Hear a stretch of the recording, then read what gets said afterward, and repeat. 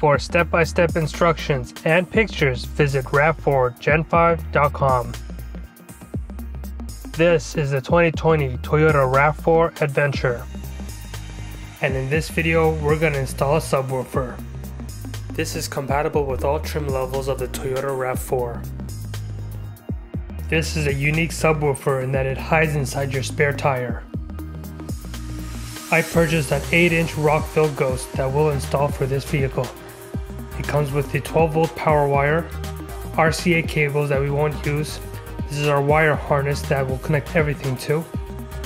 We have some wire loom for organization, the blue remote wire, the remote that goes by the driver, speaker wires, ground wires, and some hardware for mounting.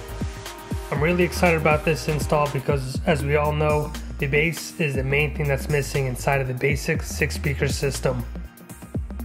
So first thing, we need to clear everything out, double check that everything fits. Obviously it does, otherwise I wouldn't be recording and uploading this video. This styrofoam spare tire retainer cannot be reinstalled after you install the subwoofer because the subwoofer obviously takes its place. Over here I'm trying to align the long bolt that comes with this subwoofer down into the frame of the vehicle.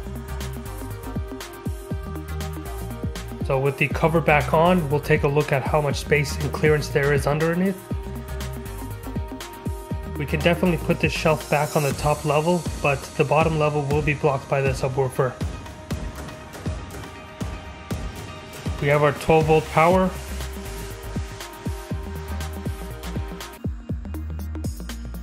We have our ground wire connection over here. We have a blue wire that will send signal for the subwoofer to turn on.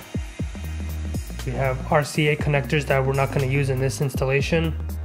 And then we have the 4 speaker wires that we will use to tap into the rear door speakers. For demonstration purposes of this video, I'm going to first install all the wires without going through the panels or the trim, just to show you how things are connected. Afterwards, I will go through the process of getting it hidden and behind the panels or the pillars and all that stuff. First, we have our speaker wires that we will connect to the door. I'll do a temporary connection directly to the door speakers before we go through the pillars. So I'm going to have it that the red wire will be my positive and the darker wire will be my negative.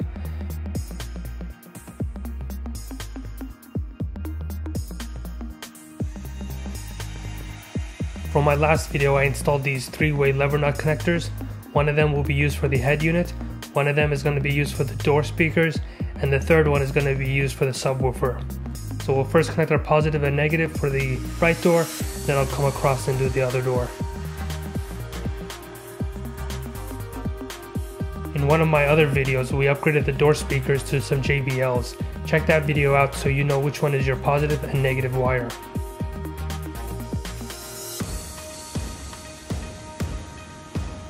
Back at the wire harness, I'm adding some more lever nut connectors so that we can connect temporarily to the wire harness of our subwoofer. Following the instructions on this manual that's on the cover. Basically, 2 of these wires are going to be for one door and the other 2 is going to be for the other door, and one of them is going to be positive and the other one's going to be negative. Once I confirm that everything is connected and it works, we'll go for a more permanent build later.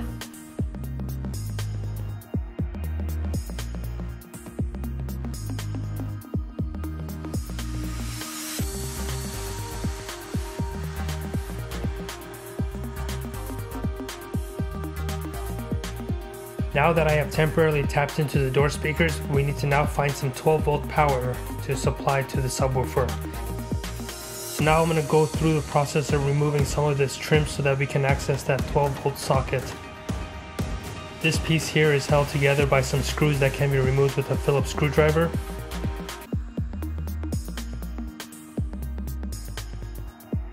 In the Adventure series, there is a 12-volt cigarette socket on the right side, which I will tap into. If your vehicle does not have this, you might need to go directly to the battery, which could be located at the engine if you have a gas model, or it is located in the cargo conveniently if you have the hybrid.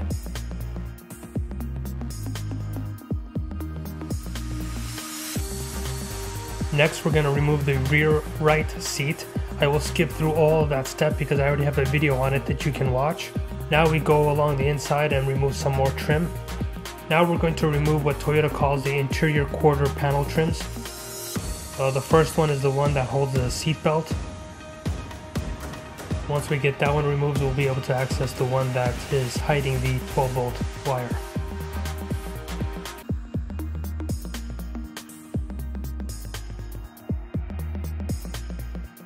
This piece is only held in place by some trim holders. You have to kind of work your fingers behind and pull it out. I actually cut myself over here on something, I don't even know what.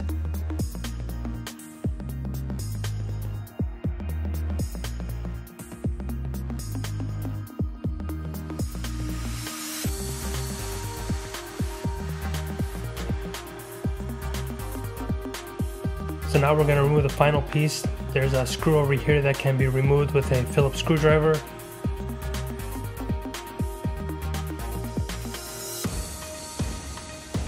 And then on the bottom there's a bolt we have to remove as well that's used for the cargo net accessory by Toyota.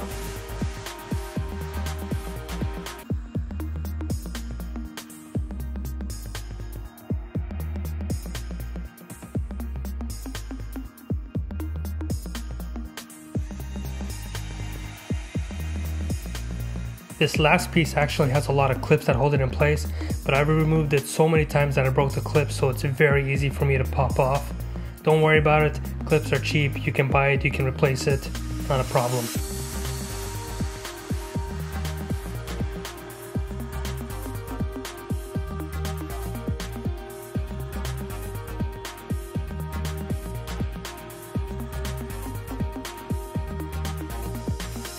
Before you remove the panel, make sure you unplug everything.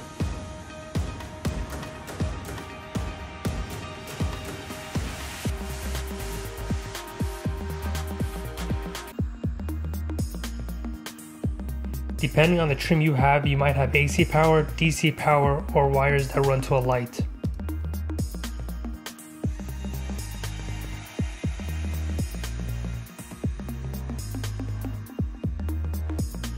This is the wire that contains our 12-volt power. We need to peel away the loom and tap into it with one of these T-tap connectors. You basically wrap the T-tap around the power wire and then you press down with some pliers. With a spade connector, you can tap into it and then pull power through there.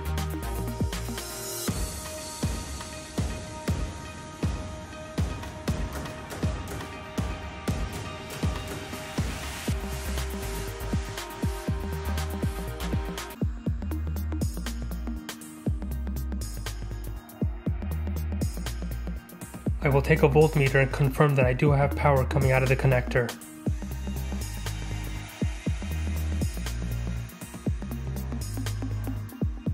You can see we have 11.9 volts, so we do have a solid connection.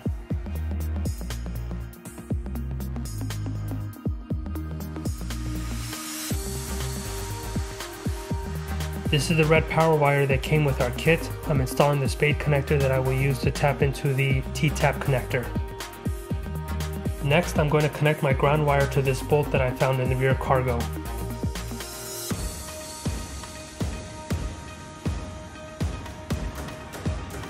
Off camera, I actually sanded this down so that the connection is more clean to the frame and not just to the paint.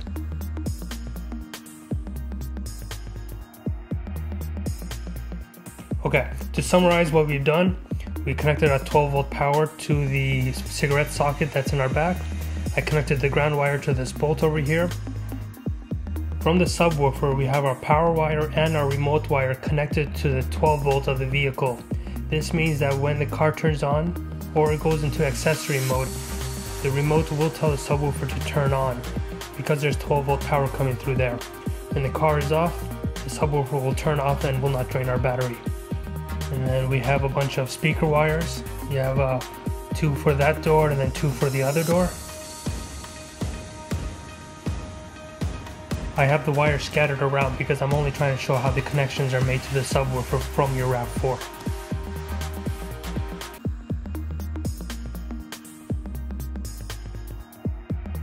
Right now I connected everything, including the wire harness and the remote. We do have power. My microphone did not pick up the bass, but there is definitely very nice bass. Now that we've connected everything and confirmed that it works, we're gonna now take our speaker wires and tap into the door speakers through the pillars.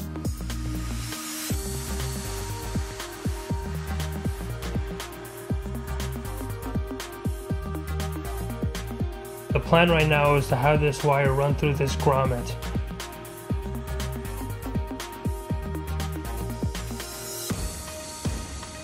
If we look at the Toyota diagram, the pillar number 12 is held in place by two trim holders number 13, which seems to be at the very bottom.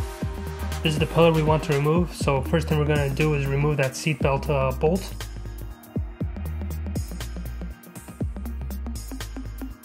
This is the trim on the front seat. We just simply pull this up. I'm doing this one-handed, so you'll be able to do this two-handed no problem. There's no fancy clips holding this in place. To help remove the pillar, we're going to remove the weather seals that will give us better access with pulling the trim off.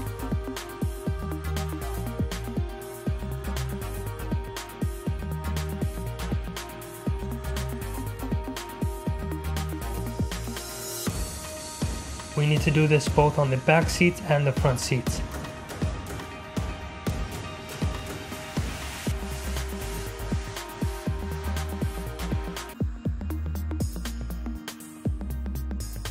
The pillar trim is easy to remove at the top, and at the bottom there are trim holders in place, so it might need to use some extra force.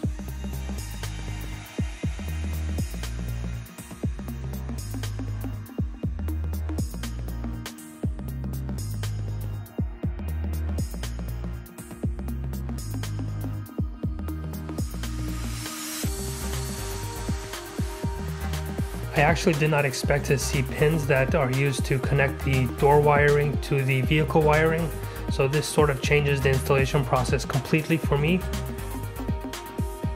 I actually tried to trace the wire to see which one would be the speaker, but I didn't have much luck. There seems to be less wires going into the pillar than they are coming out.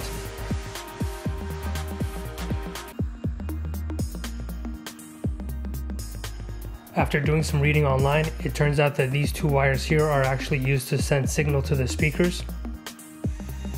This information was found in the Rav4 World forums, if you want to check it out.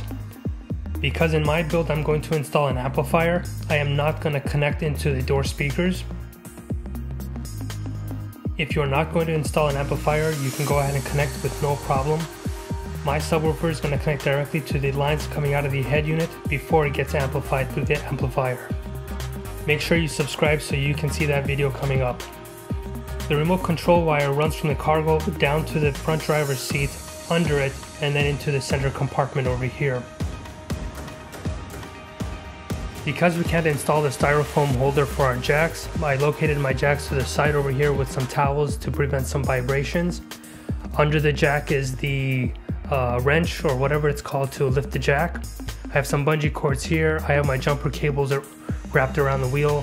So overall, I'm not having to find new space for these items. The speaker wires are going under the panels and all the way to the front. The remote wire, same method, going to the driver's side. I have my power and ground over here where it's not being pinched. And the power cable continues behind the panel to the cigarette socket where it gets its 12-volt power. If you have a hybrid, your battery would be located over here, so you should be able to connect to it directly without any issues. This is your auxiliary battery, not your hybrid battery. So for fun, I was doing a comparison with how much it costs to do the JBL system upgrade by Toyota. It's apparently $1,600, but that also includes the junk navigation system. I'm invested so far less than $300, which includes the dashboard speakers and the wire harness for those speakers, the subwoofer, and some of these connectors to tap into the wires. This $300 does not include the door speakers or the amplifier, because you can get really good music with just the subwoofer and dashboard speakers. I chose to get the spare tire subwoofer because I care about my cargo space a lot. I'm a big outdoor adventure person, so I need that cargo space to hold my gear. You can definitely get away with those box subwoofers that sit in the back cargo area. The installation process is going to be exactly the same thing. So what I'm going to actually do right now is get this microphone and clip it over here.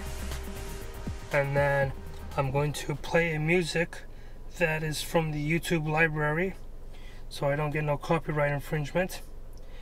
And we're gonna play it Bluetooth source. My sound is gonna go all the way to the back, so the sound's gonna come from the rear speakers and the subwoofer that's all the way in the back. So I'm gonna turn this off.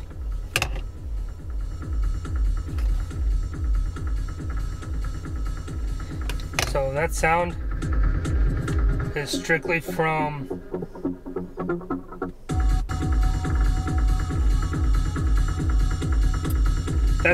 just coming from the door speakers.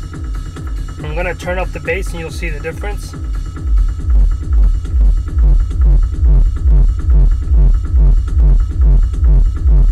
It gets really loud. For step-by-step instructions and pictures, visit Rav4Gen5.com.